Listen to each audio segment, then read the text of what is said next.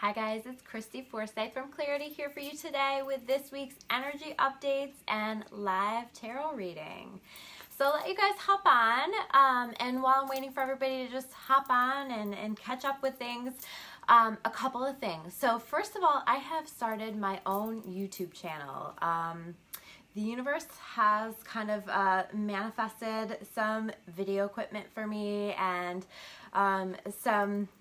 a place to film and all of these things. So I'm going to be bumping up the videos. I'm going to be building a new YouTube channel that's going to be pretty consistent with videos. I'm going to talk about, I'm going to be posting these videos up on there. I'm also going to be doing monthly videos that are going to go through all the astrological signs and let you know month by month per sign what it is that you are needing to know to best navigate that month. I'm also going to be talking about crystals and doing meditations and things like that. So I will make sure to leave the link below. I would love it if you guys would subscribe so that you're not missing any of those videos, because I'm not going to be putting everything up here on Facebook. So you want to make sure. Hi Anna, thanks for watching. I see a bunch of you guys said hi. I missed some of those. Hi Chris. Chris says, don't forget our videos. Yeah, Chris and I are going to be doing videos together too. And maybe you guys have seen some of our videos that we've done together before. So we're going to be doing more of those, and those will be up there as well. Hi, Jennifer. Thank you for sending me sparkles. I always love to be sent sparkles. I appreciate that. So let's check in. Well, also let me first mention that we have Clarity Connects for those of you that are local to our area or are looking to take a little drive out. We have our Clarity Connects event coming up on March 2nd. Tickets are on sale now, and they're only $15, guys, right now, only until January 15th. So make sure that you get those if you want to get those at the cheapest price, so that you can make sure that you're going to be there, because I really feel like we're going to sell out as well. Hi, Mom. Hi, Carrie. Thanks for watching, guys.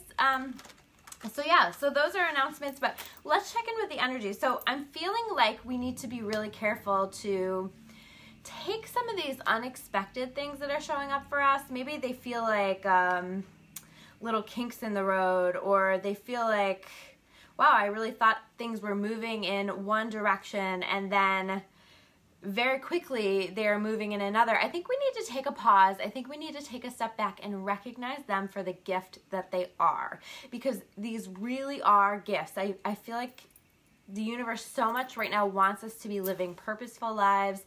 They want us to be as on track and in alignment with what we have intended for ourselves to live. And so if we are not quite getting our messages, or if things are shifting and there's a better option for us available than what we maybe even have seen for ourselves, they're going to manifest that for us. So a lot of that is showing up, and I think a lot of people are looking at that going, well, that wasn't the plan, and that's not the direction that I was thinking that things were going. But really take a pause, take a step back, and recognize the gift in that. Maybe there's, you know, a new opportunity, and maybe it doesn't seem like an opportunity, but recognize the opportunity that's shown up. Maybe there's a new relationship that has shown up for you, a new connection that has shown up for you that you didn't necessarily expect, but it can lead you to some really powerful things. So making sure that you are really looking for that gift. I also feel like we're in such a time of needing to take some action on things. And it's really some of these things that we don't necessarily have to do.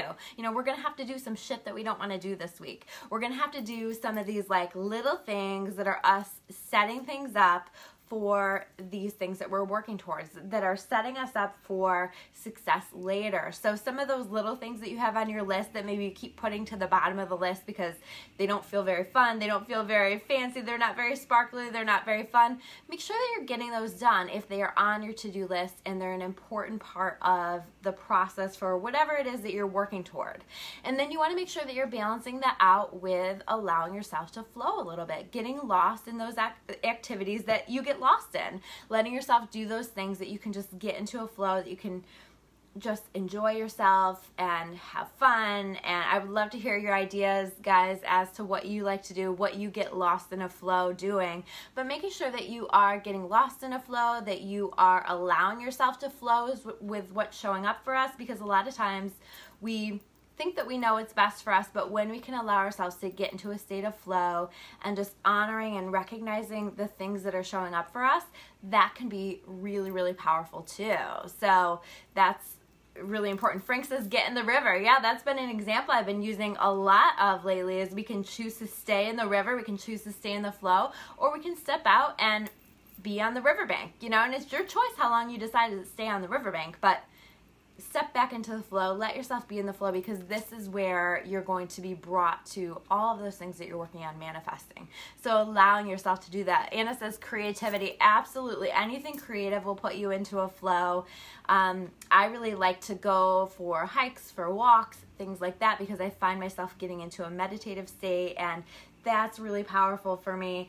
Anything, you know, just listening to videos that are positive and uplifting puts me into a positive state, and that puts you into flow. Basically, whenever you're feeling good, whenever you're feeling positive, you're in flow. And whenever we start to question things, whenever we try to control things, whenever we start to be unkind to ourselves, we are not in flow. We are on that riverbank. And this is an example that comes from that book, The Book of Love and Creation. I love that book by Paul is it Selig or Selig? I'm not sure. But he is amazing. It's an amazing book. It's really powerful. I highly recommend it. It's taken me a really long time to get through it because it's all so purposeful, and I'm just really taking my time to allow the words and the energy that comes with the words to just be absorbed through the process. So I highly recommend that book. Jessica says dance and writing. Absolutely. Those are great activities. So let's see what the cards have to say for us. And as always, we set our intention that we're connecting only with energy that is of the light. Make sure if you're watching live or on the replay that you guys say hi as well. I'd love to hear where you're watching from. Hit me with a hashtag replay if you're watching on the replay, where you're watching from. And also, guys, if you are finding that these messages today or another day are really resonating for you, one of the ways that the videos get out there and reach people are by tagging people, by sharing the videos, really just getting that out there and helping me by sharing that if you feel like there's somebody who could use these messages that are here in this video.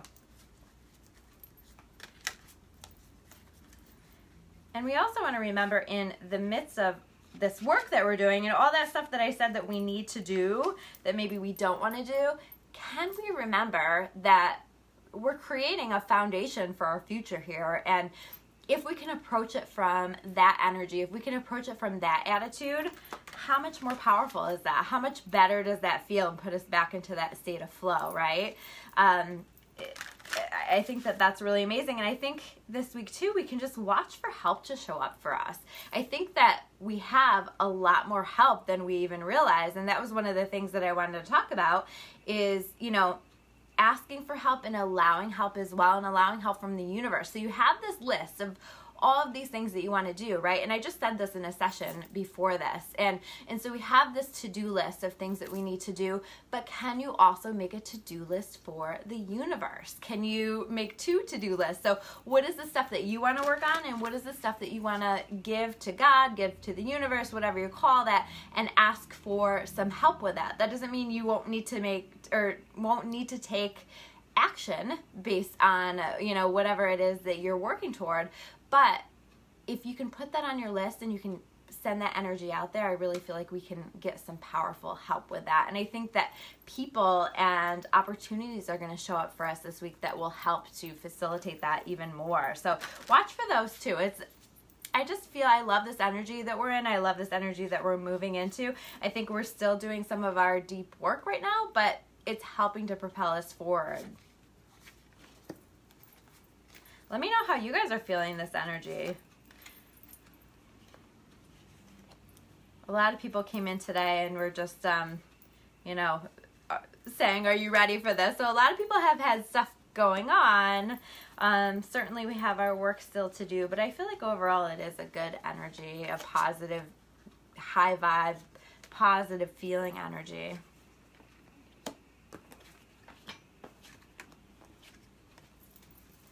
Okay, and I pulled a couple of cards from one of my other decks before. So this first one is the Break the Chain card, right?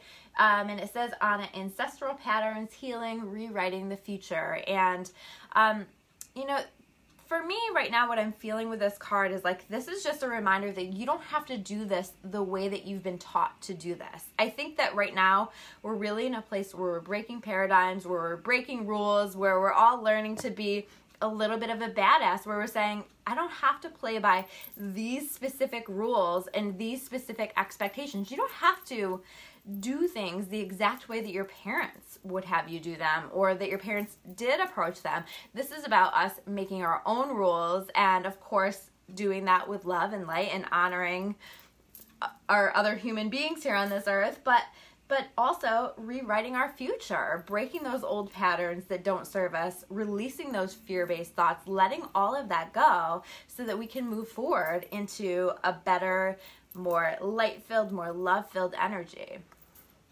Jessica says, I don't play by the rules. I believe you. I think that's great. You're a rebel, a badass, and I love it. I think that that's so important for us to tap into that energy a little bit of, you know, maybe we need to take a look at the rules that we have created for ourselves, maybe the rules that society has created for us, and ask ourselves, does this apply to me anymore? Does this work for me anymore? And the next card is the Great Gathering. It's all coming together. Intuitive Hits, Soul Tribe. We're meeting our soul family. We're making these connections. We are meeting the people that we are supposed to connect with so that we can, you know, live out our best life, so that we can proceed forward with these things that we are supposed to be doing in our most purposeful life. So looking for those soul connections that we're wanting to make, looking for those people that you're meant to be working with, looking for those people that you are meant to be connecting with on a romantic level. All right, so then we're going to move on to the angel cards, and these two kind of came together. So I have the Knight of Fire, and this one says, a sudden event that needs immediate attention. Time is of the essence. Think things through carefully. And then I have the Wheel card reversed, and this one says, a time of positive change. A situation suddenly moves forward. Fortune is on your side. But these are kind of opposing energies with this Wheel card being reversed, and this is kind of saying, you know, there's a lot of energy that's propelling us forward, that's moving us forward rapidly, and a lot of things are happening now for us at once. But we're also going to feel a little bit stuck with other things, and I feel like this is with some of those things that we're just feeling like we need to do, those things that we need to check off our list that we need to take care of. And I think when we can start to work on some of those things, it helps to create a little bit of momentum. But don't get too frustrated if you're feeling stuck. Just allow yourself to flow with whatever's showing up for you, because when you're in that flow, things are going to move more quickly anyway. The next one, and we've pulled this card a ton in my readings lately, is the Dreamer card. The beginning of a journey, a leap of faith. Follow your dreams, unexpected opportunities. So again, for me, this is always about the beginning of a beautiful journey. And I keep talking about how we are starting this beautiful journey. We are entering into a new phase of things. And this also says unexpected opportunities. So I talked about that, making sure that we're allowing and we're watching for these unexpected opportunities that are showing up for us. And they might not always look awesome when they're first showing up. It might look like something that shows up that is a pain, or that you're worried about, or that throws you off a lot, but really watching for those opportunities and making sure that we are following our dreams, that we're taking action, that we're moving forward, because this year is all about us living in our purpose and connecting on a deeper level with that. Jessica said, unexpected journey, love, adventure. Absolutely. And then we have the Five of Water, things not turning out the way that you hoped, not seeing the positive in a situation, crying over spilled milk. What are you focusing on that you shouldn't be focusing on? What do you know, what's like maybe something from the past that really it's time for you to let go of? What are you putting too much energy into that's just holding you back? Because whenever we are in that space where we're focused on the past, where we're focused on, you know, things that make us angry, we're focused on our sadness, when we're too much in that energy, it'll hold us back. It'll keep us stuck. It'll make us feel like we can't move forward. And so it's really important that we do our best to work on, yes, visiting those feelings if we need to, but that we're not staying in this, and we're not spending our whole day focusing on what could have been or what should have been or why did this person do this to me. You know, we need to work on releasing ourselves from that energy. It's not about releasing that other person who has wronged you. It's about releasing yourself from that energy and allowing yourself to progress and focus on the things that you have to be grateful for. Focus on what's right in front of you. What do you have going on? What are the things that you have manifested that maybe a couple of years ago you would have been thrilled to have in front of you, and now you have this in your life right now. So recognizing those things that you're grateful for rather than focusing too much on all of these things that don't serve you and that it's time to release.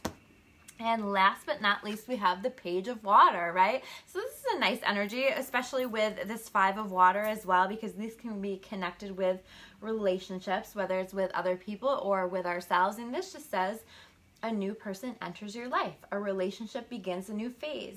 Heightened psychic abilities. And so we might find ourselves, this is a nice week for relationships in terms of progressing or moving into a closeness or a deeper connection. And this can also be that connection with ourselves. This can be us understanding ourselves a little bit better. Maybe we need to take a little bit more time out to be quiet, to listen to what our soul has to say to ourselves. And this is also about us connecting with our psychic abilities, right? So you're going to feel more psychic this week. You're going to feel more connected to your intuition.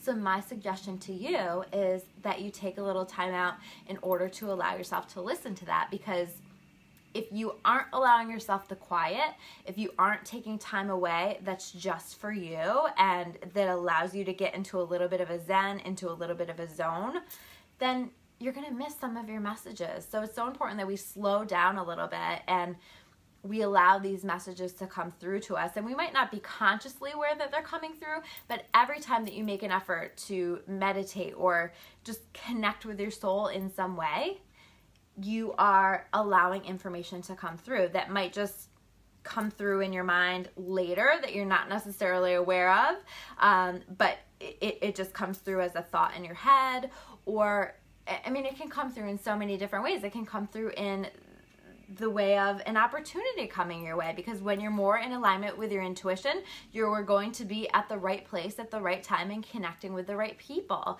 So just making sure that you're taking that time out to take advantage of this energy that we have coming up with us. So those are the cards for today. If you want to learn more about me or about clarity, or to schedule a soul therapy session or your own private tarot reading, you can check me out at discoveryourawakening.com. I'll see you guys soon with another video.